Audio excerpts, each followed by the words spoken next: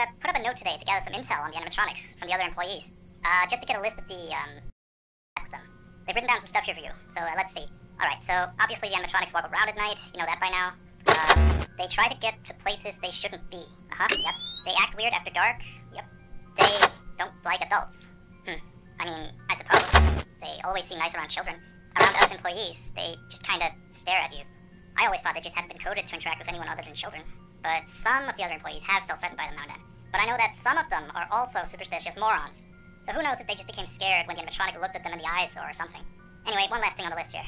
The last penguin interferes with the system. There's a sentence I never thought I'd say. We have these penguin animatronics as waiters. They take people's orders and whatnot. We used to have 3 of them, but 2 of them broke down and haven't been fixed yet. I think they're referring to the 3rd penguin that still works. Or, well, apparently it doesn't quite work. So yeah, definitely don't let him into the office. His presence alone could probably destroy our systems. Well, that'll be it for now. I'll be sure to leave another message for your next shift.